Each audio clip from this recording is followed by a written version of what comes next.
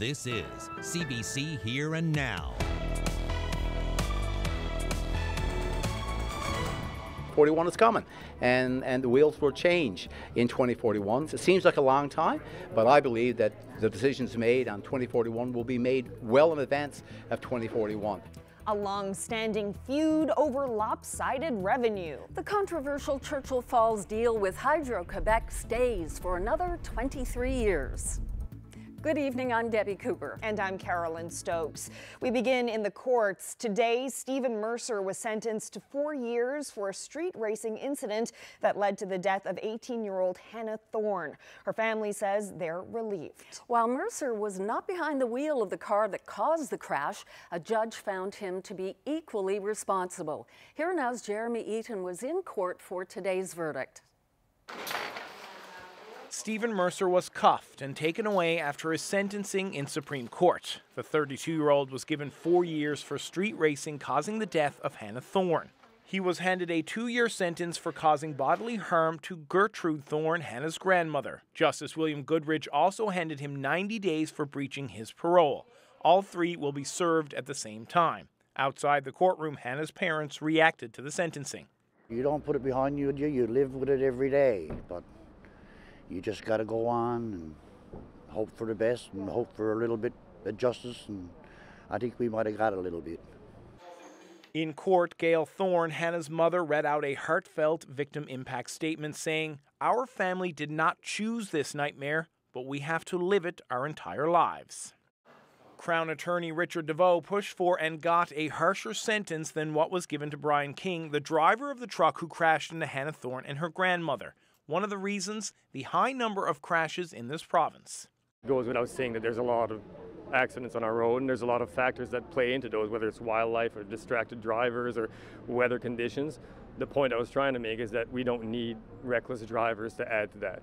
And I think the message needed to be sent by the court, and I think it was sent by the court that this will not be tolerated. Gail Thorne says the process has been hard on her, but equally as hard on Hannah's friends who have been by her side for the whole ordeal. What they've gone through themselves at such early age, 18, 19 years old, having to plan their best friend's funeral. They are my Hannahs, actually. I love having them around. They always come, they always text, they're always phoning. With Mercer sentenced to 4 years, the Thorne family hopes that they can turn a page and move on to the next chapter of their life. But they know that their daughter Hannah won't be forgotten, whether it's through the Stand for Hannah Foundation or her many loving, supporting friends who sat through this entire process over the last 2.5 years. Jeremy Eaton, CBC News, St. John's. The long-running legal battle with Hydro-Quebec over the contentious Upper Churchill Hydro contract is over. The Supreme Court of Canada, the highest court in the land, ruled today the Quebec utility has no obligation to renegotiate the 65-year contract signed in 1969. Now, that contract has yielded close to $28 billion in profits to Quebec and just $2 billion for Newfoundland and Labrador. But in a 7-1 decision, the Supreme Court wrote in part, the magnitude of the profits it earns under the contract does not justify modifying the contract so as to deny that benefit. Now, Churchill Falls Labrador Corporation had asked the court to force the contract to be reopened because the energy market has changed dramatically since 1969, leading to those soaring prices that could not have been foreseen. The court rejected that claim. Unforeseeability cannot be relied on where it is clear that the party who was disadvantaged by the change in the circumstances had accepted the risk. It applies only where the new situation makes the contract less beneficial for one of the parties and not simply more beneficial for the other.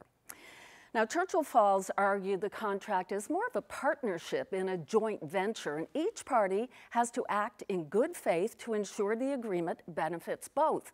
But Hydro-Quebec argued the contract was fair given the financial risk it took, and today they feel vindicated.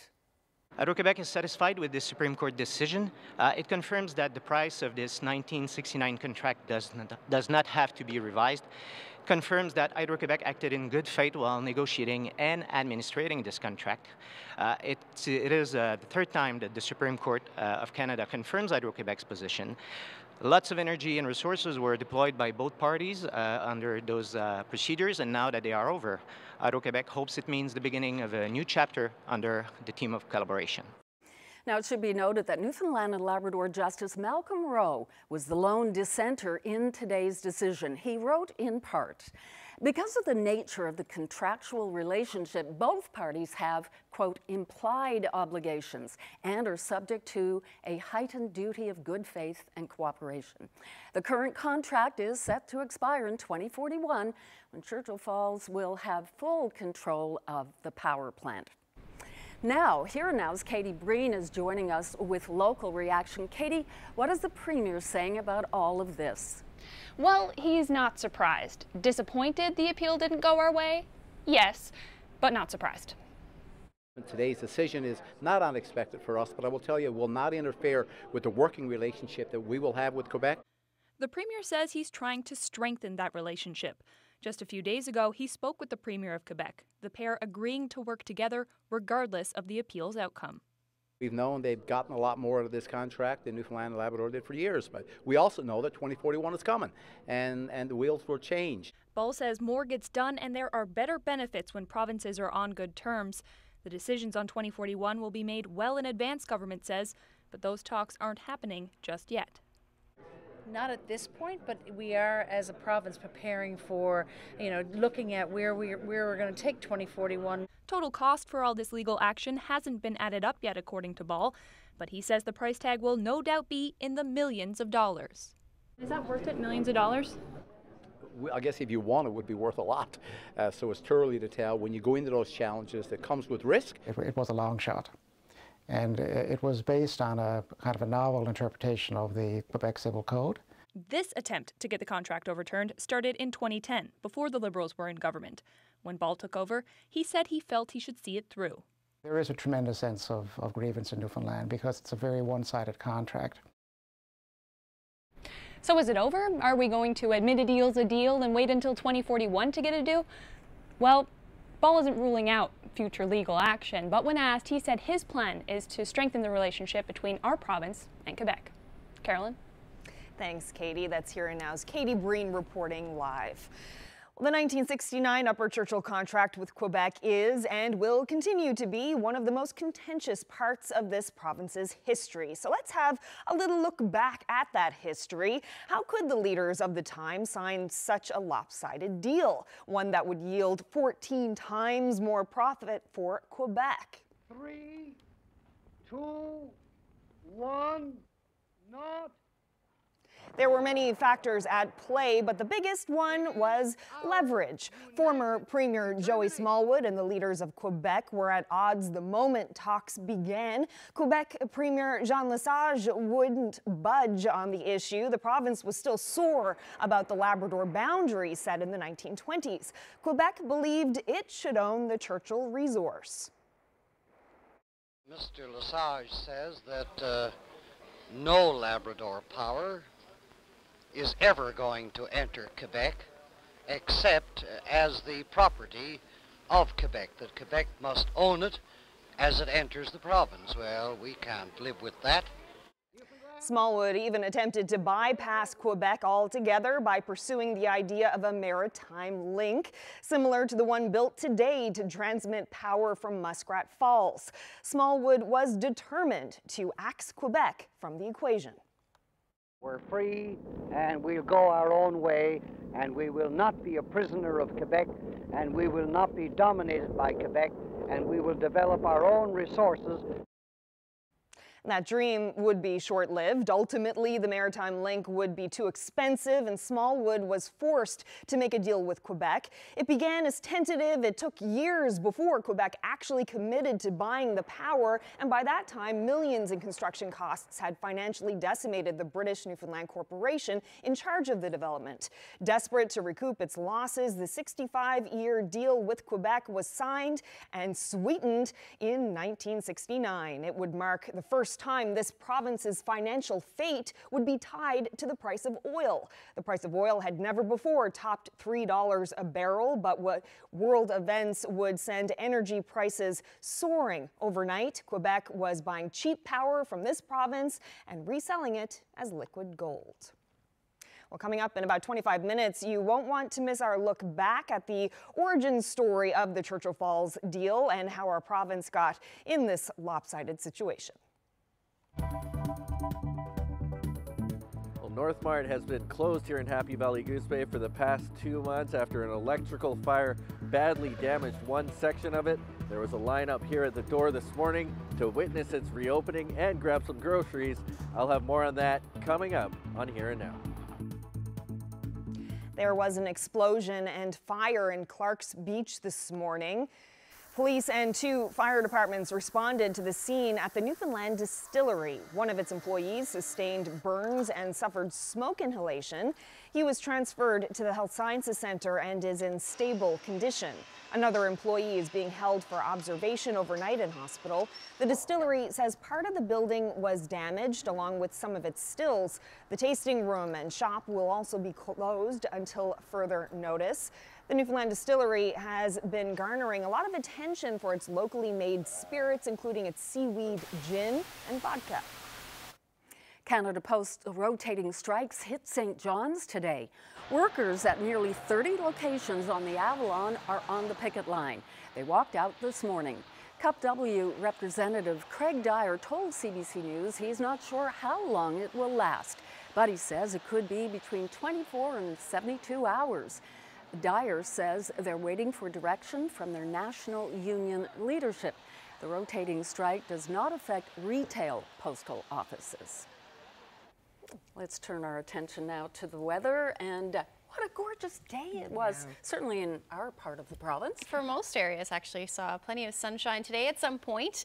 And if we take a look at the satellite radar, we're going to see, or we already have seen, some showers move in, specifically around the west coast, southwest coast, and then a nice afternoon for most of Labrador today. So that's definitely the good news. Now, if we zoom out a little bit, we can see an area of moisture right now. This doesn't look like much right now, but it is going to strengthen as we head through the next 24 hours, bringing more rain through the weekend and a messy setup. We've already got a number of warnings in place. Here's just a quick look at them.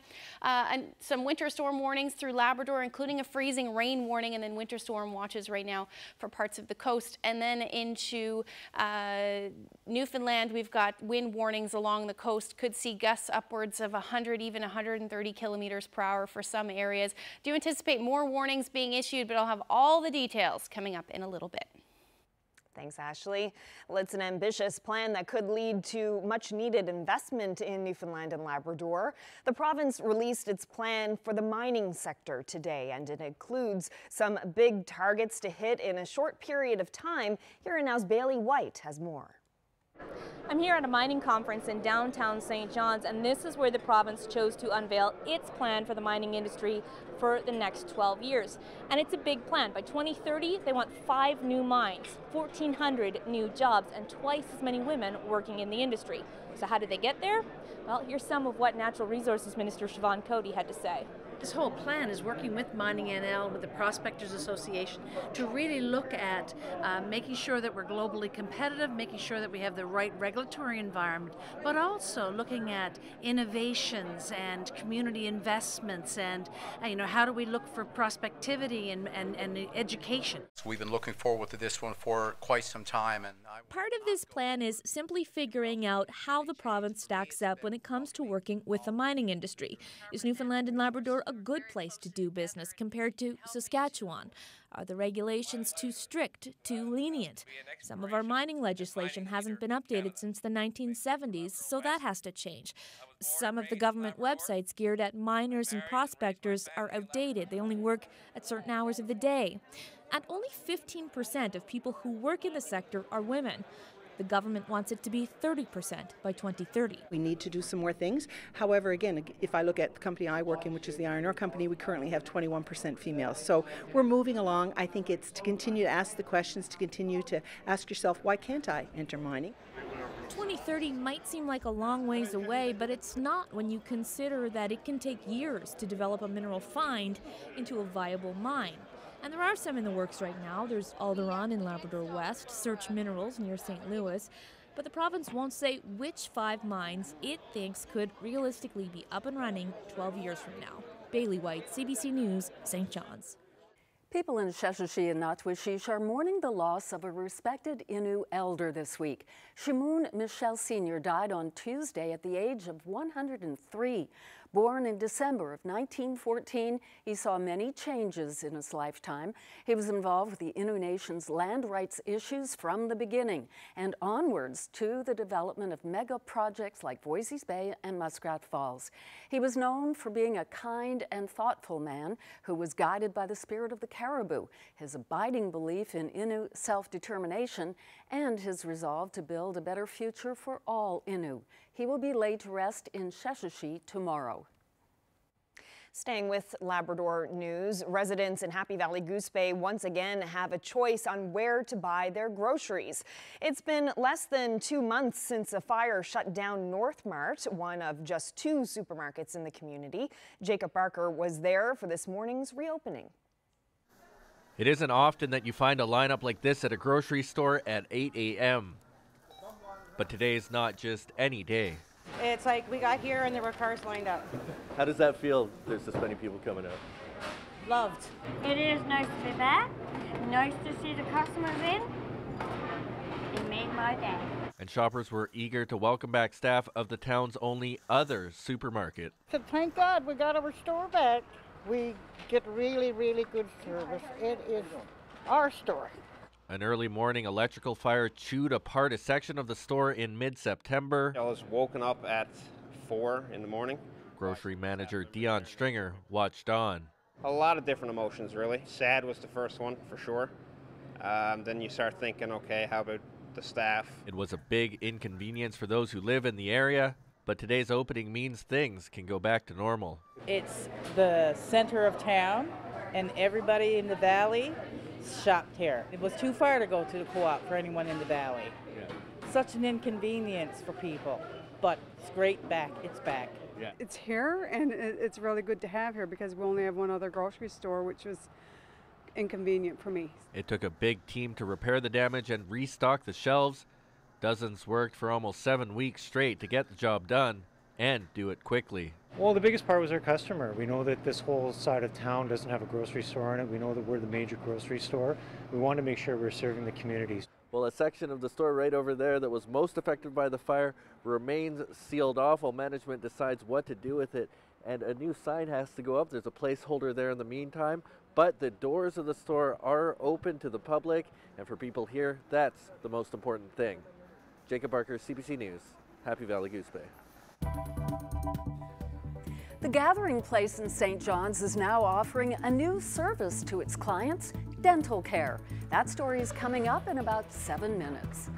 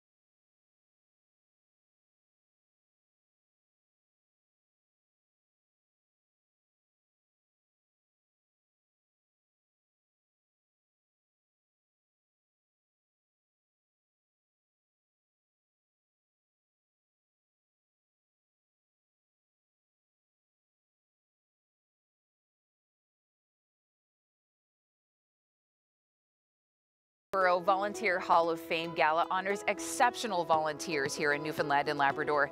Join Fred Hutton and myself, Chrissy Holmes, on November the 15th for an evening of celebration and inspiration as we pay tribute to this year's newest inductees. For more information or to purchase tickets, you can always check out the website, volunteerhalloffame.ca. Weather Update is brought to you by Harvey's Home Heating. Complete furnace replacement if yours cannot be repaired. That's furnace freedom. Visit harveyshomeheating.ca for more.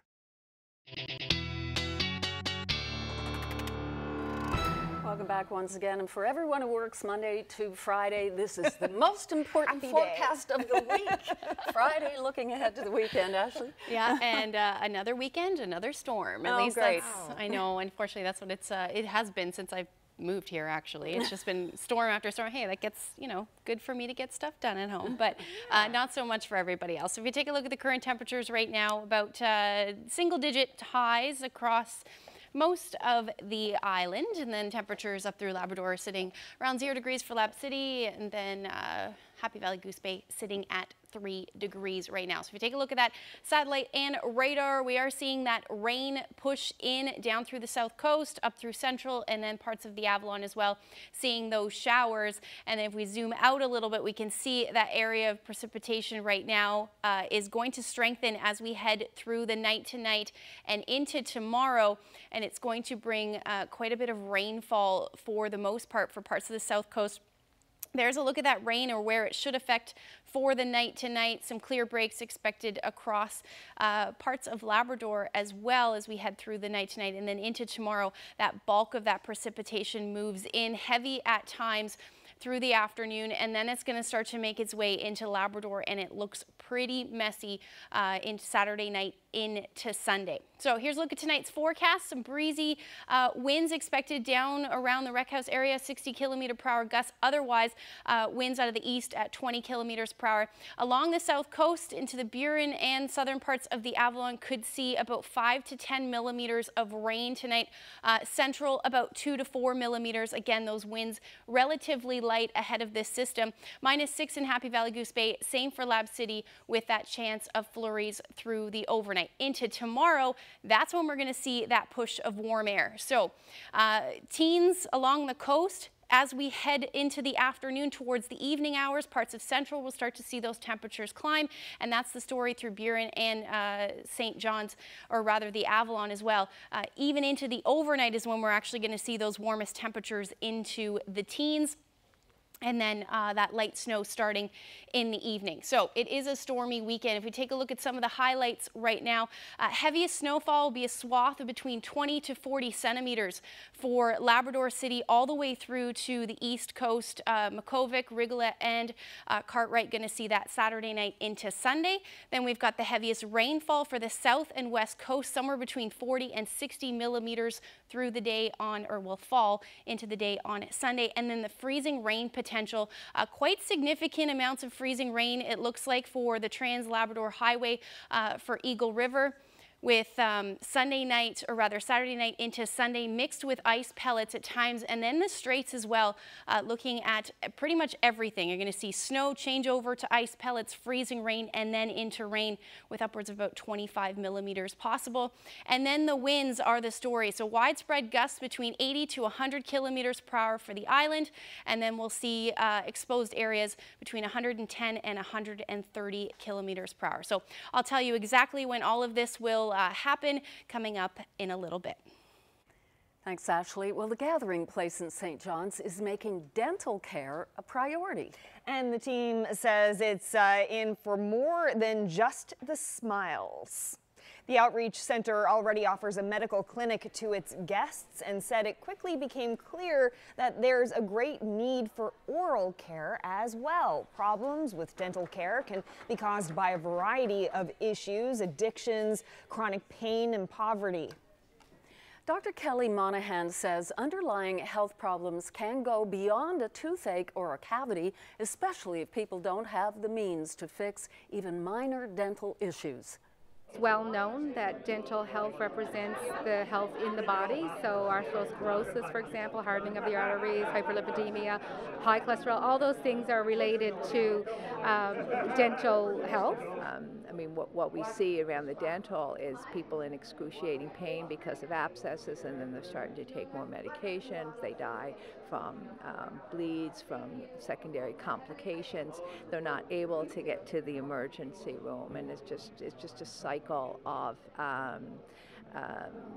neglect, poverty, intersections, I mean, whatever language we want to use around it, but they're not able to access services in a timely manner. What we were doing was constantly retreating people for the same issue, dental abscess, dental pain, and it clearly became apparent that we needed to remove the source of that pain and decay and truly move towards primary health care and preventative health care.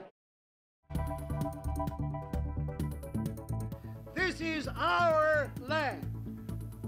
This is our province. This is our river. This is our waterfall. That's a fiery Joey Smallwood. Promising the Churchill Falls project would first benefit the people of this province. A look back at the controversial deal with Hydro-Quebec just ahead.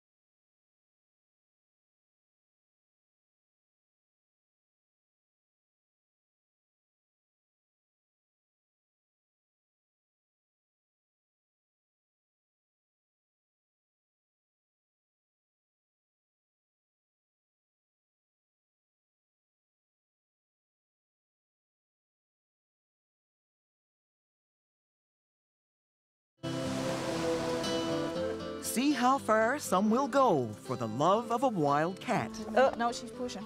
Feral felines' very best friends, Sunday at noon and Monday at 7. Well, Well, back to today's Supreme Court ruling to not reopen the 65-year Churchill Falls contract with Quebec. It marks yet another blow for this province. But let's have a look back at how all this drama began. Here's a segment from an archival Land and Sea with former CBC reporter Fred Greening. 3, 2, 1, not.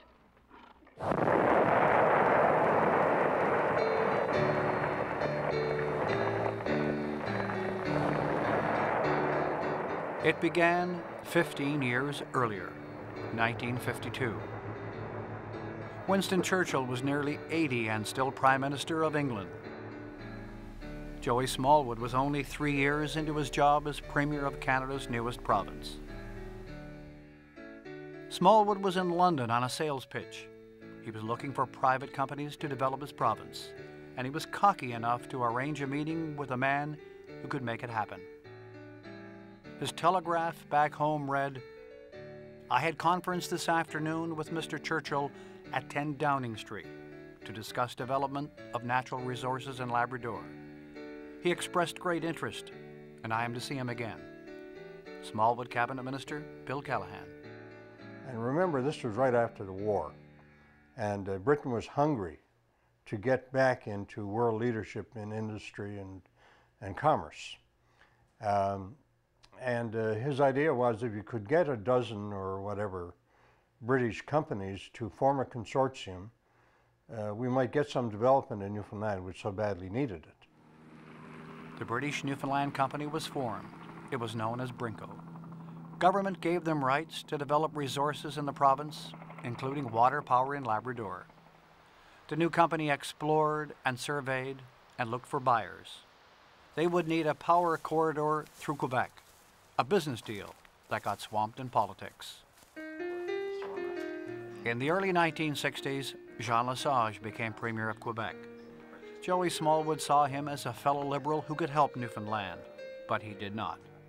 Compounding the problem, Lesage's minister responsible for hydroelectric resources was René Lévesque.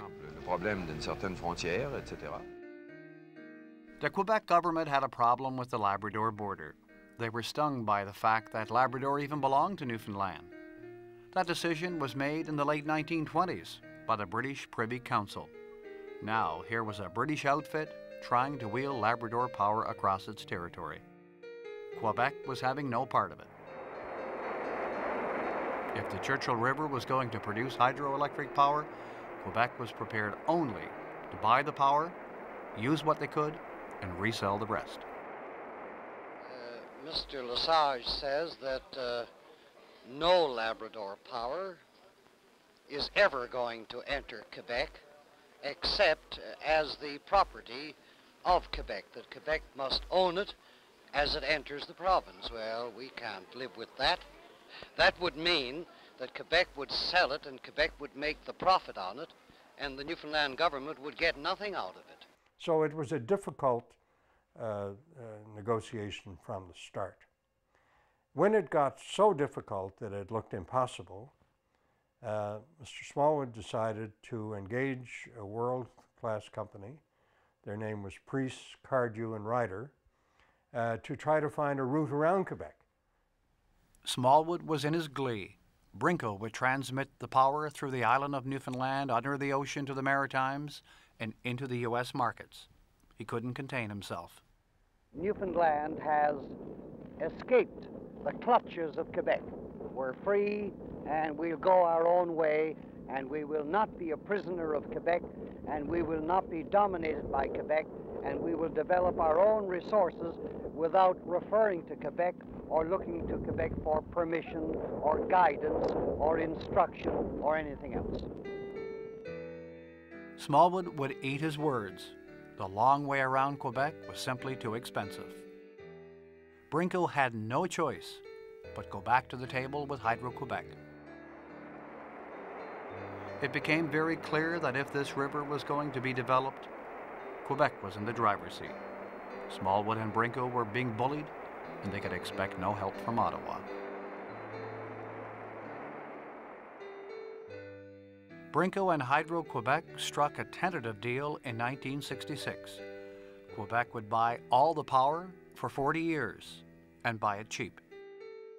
The official start of construction was the following summer. It was the Canadian Centennial. Smallwood may have looked happy, but he was not. Some construction work had already started, and already there were complaints that Quebec workers were getting the best jobs. It had been a tough 15-year slog for Joey Smallwood.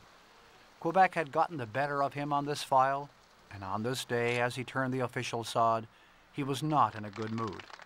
Let it not be misunderstood. Smallwood blasted the officials from Brinkel and Hydro-Quebec. It is our united determination that this power shall be developed primarily, not exclusively, not solely, but primarily for the benefit of the people of this province. This is why we wanted it to be developed. We were entirely selfish in that. We were completely selfish. This is our land. This is our province. This is our river. This is our waterfall, and we will forever make sure that it will be developed, and when developed, will operate primarily, chiefly, mainly for the benefit of the people of Newfoundland. Well, the government announces a production and supply agreement with a cannabis industry on the west coast of the province, promising lots of jobs and millions of dollars coming in. It's not just for our own enjoyment here. There are huge international markets. The possibilities for the future are just off the chart. I'll have all the details.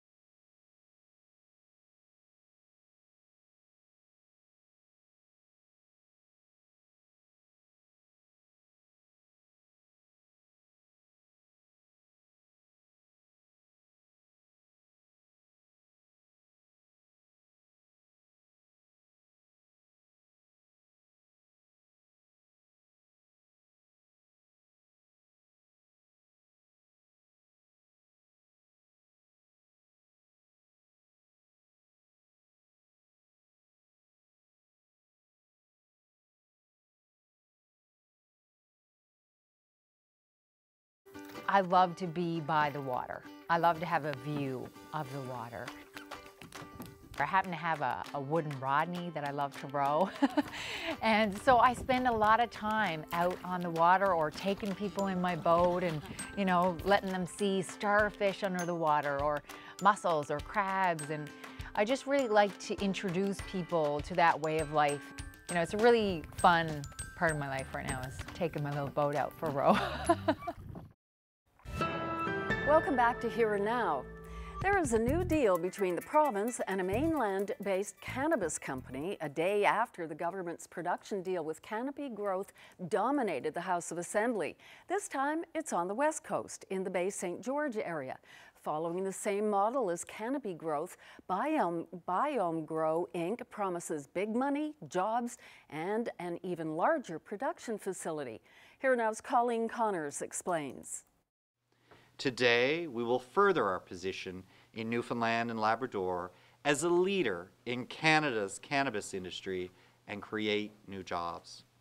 Minister Mitchell Moore makes another cannabis deal, this time promising 200 well-paying jobs. The government has partnered with Ontario-based Biome Grow and its local branch, Back Home Medical Cannabis. There will be a new production facility and 5 retail licenses. I'm feeling ambitious. I know that this is going to be huge for our area, and I'm anxious to get started. The mention of jobs for the area had this crowd of 40 on their feet for Callahan. Biome Grow has committed to 20 years here, but much like Canopy Growth, it will get tax breaks. Ready and available product from Newfoundland and Labrador certainly will be able to be sold through the NLC, the Liquor Corporation's supply chain.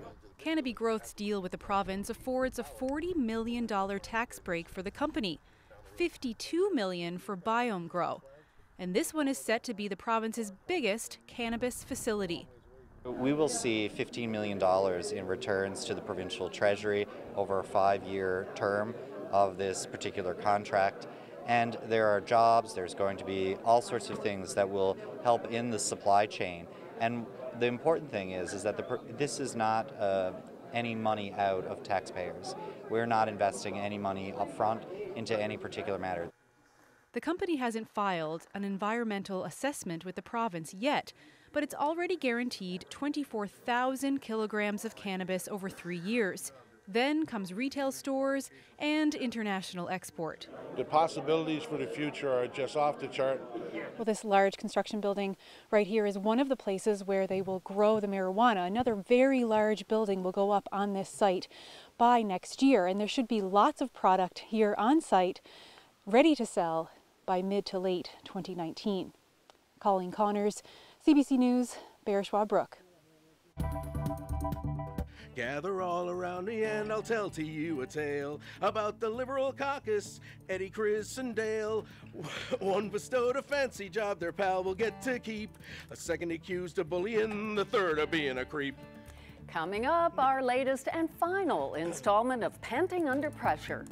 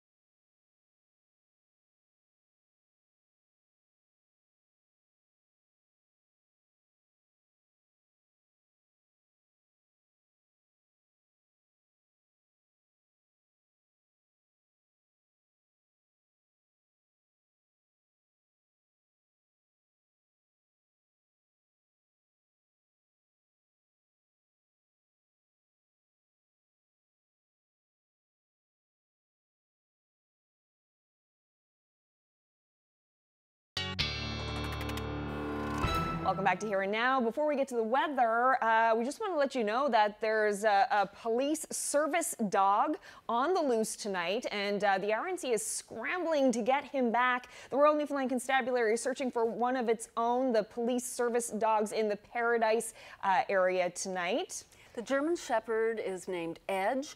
Went missing after he and his handler were pursuing an individual around Pico Drive and Ashland Crescent. Officers are now searching the woods for Edge. He's wearing a harness and reflective police markings, but if you are in the area and spot Edge, they say not to approach him.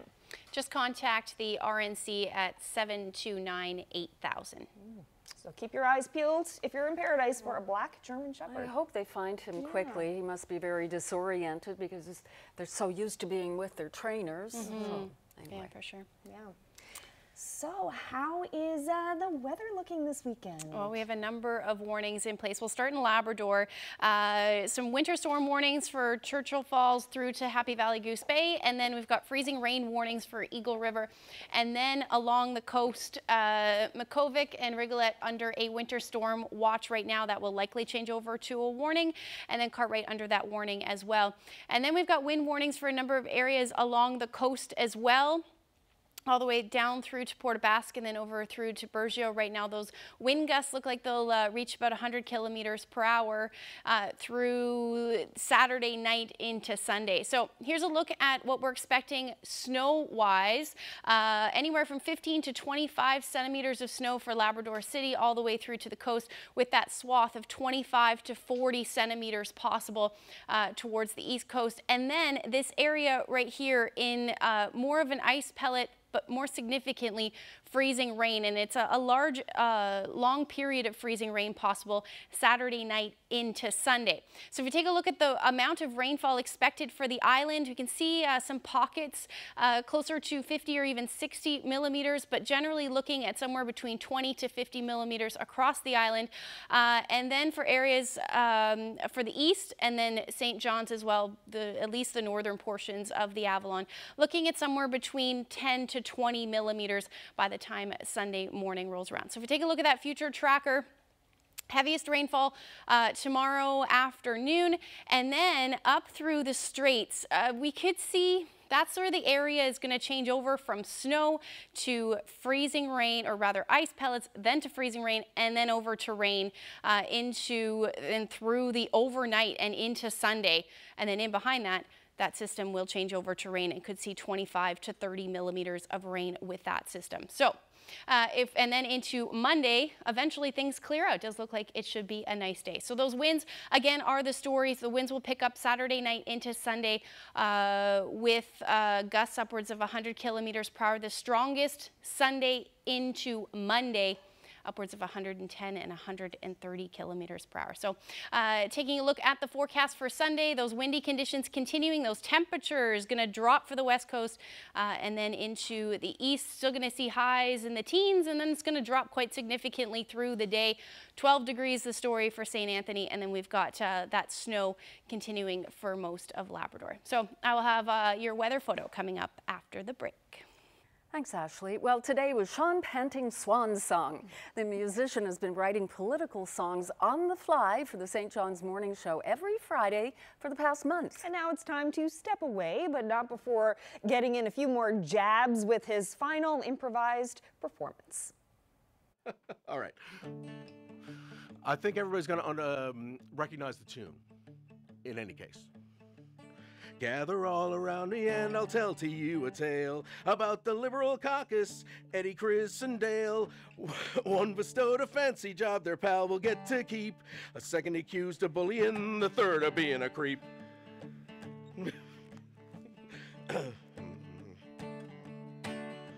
Now to head up their marketing, the room's a pro required. Chris Mitchell-Moore, he got involved, and Judy Foote was hired. Surprise, no competition, but appointed all the same. Mitchell-Moore says it was his right, but still, that's pretty lame. When a colleague called out Kirby, the media was abuzz. Of course he went ballistic, cause that's what Kirby does. Kirby told a different tale, but that's beside the point. You don't get to bury the story, cause you say she was smoking a joint. Now Eddie Joyce has ever been a bully of renown. People are unable to work when Eddie is around. The business of government is not a game. Business of government is not a game, and so if you're keeping it from being done, maybe it's time to go. Meanwhile, back at Muskrat Falls, the CEO got stuck explaining he forgot about $800 million. Nobody asked Paul Davis, cause Paul is out the door. Kinda like the plastic bags at the NLC store. There you go. Thank you very much. Compensated by the public purse, given important jobs. Some basic human, again. Final verse. Compensated by the public purse, given important tasks. Some basic human decency is not a lot to ask. Does that present a challenge? Is the learning curve that steep? All anyone is asking you is, don't you be a creep. Whew! Woo is right. Oh, and he flicks the papers. That's right. Sean panting. Mic drop. And of course, he had a few slips there with his performance. He only wrote the song 1 hour before he performed it. Yeah, it's only human, right? So it was his last performance with the St. John's Morning Show's Panting Under Pressure. And one of the little mistakes he did make was saying that it was Judy Foote who was hired at the rooms, but really it was her daughter, Carla.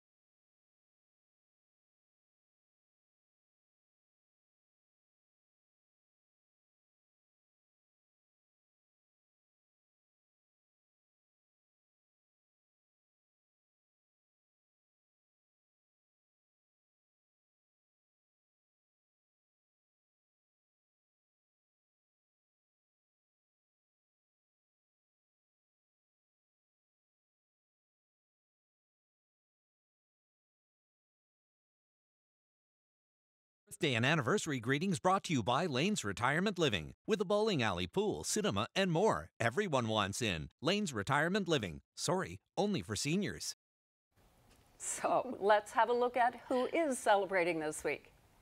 Congratulations to Cyril and Monica Blackmore in Grand Falls, Windsor, who will celebrate their 59th wedding anniversary November 7th. Happy 60th anniversary to Mark and Anna Isaacs from St. Lawrence. They celebrated on Tuesday, the 27th. Best wishes to John and Mary Waterman of Middle Cove on their 50th wedding anniversary. Happy anniversary to Louise and Cecil Jewer of Point Leamington, who celebrated 53 years of marriage on the 29th. Happy 60th anniversary to Eli and Olive Gill of Newtown Bonavista Bay, coming up this Sunday. Happy 91st birthday on Sunday to Alice Payne of Cowhead. Happy 95th birthday to Olive Reed of Corner Brook, who celebrated her birthday on October 30th.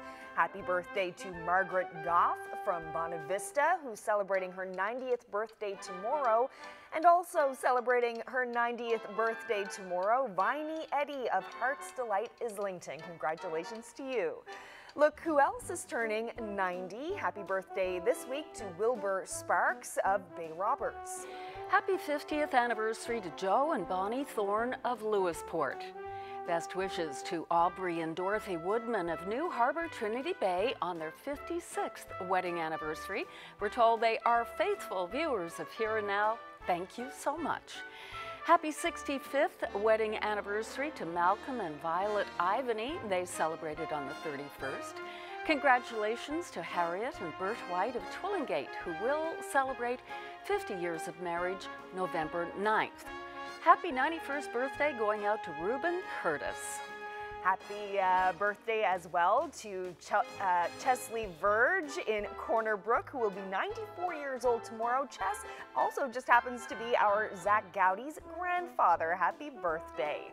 Happy birthday as well to Louise White of Stephenville Crossing, who will be celebrating her 91st birthday on Monday. Happy birthday to Phyllis Skiffington of Musgrave Town, who was 95 on October 28th. Happy 90th birthday to Edna Coles of Savage Cove, now living in Flowers Cove. Happy 95th birthday to Phyllis Ash of Carbonear.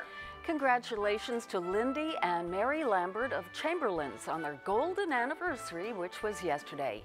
Happy 50th wedding anniversary as well to Guy and Edwina Hussey of Bay Roberts. It was the 60th anniversary on the 29th for Ronald and Violet Canning from Port Anson, who celebrated in Fort McMurray with family and friends. A big happy birthday to Rita Janes, formerly of Boswarlos, who celebrates her 100th birthday this Sunday, the 4th. Coming up on the 6th, Nora Brown from Rose Blanche will celebrate her 93rd birthday. Happy 97th birthday today to John Pinhorn of Winterton. He's a World War II veteran with the Royal Artillery. Birthday greetings to Major Audrey Jennings. She turns 90 tomorrow, and we're told she still lives on her own, drives to church every Sunday, and wouldn't miss our broadcast for anything. Great to know you're watching. Thanks so much. Happy 60th anniversary to Max and Nora Lush of Gander, who celebrated on October 25th. Happy birthday to Vera Murphy, who celebrated her 96th birthday on Monday of this week. She is in Corner Brook. And congratulations to Jim and Marie Marshall of West St. Modeste, Labrador, on their 52nd wedding anniversary coming up this Sunday. Another fine crew this week. And we're going to have a fine picture right now. We do. We have a nice photo today. Take a look at this one. This that was sent in this weekend. Gorgeous. Gorgeous. Does that give it away at all? Look in the water. Yeah, they're buoys of some sort. Mussel farming. Yeah. Good job. You South got one. Coast? I got one. It's Trinity, just outside Trinity there. Of course. Yeah. It is beautiful, and no wind, obviously. Beautiful sunrise there on the mussel farm. Thank you, Evelyn Johnson, for sending that in. If you have any weather photos you'd like to share with us, send them to nlphotos@cbc.ca. That's great. Well, that'll do it for us on this Friday for this week. Hope you've had a great time being on board with us, and you have a wonderful weekend. See you Monday. Good night. Good night.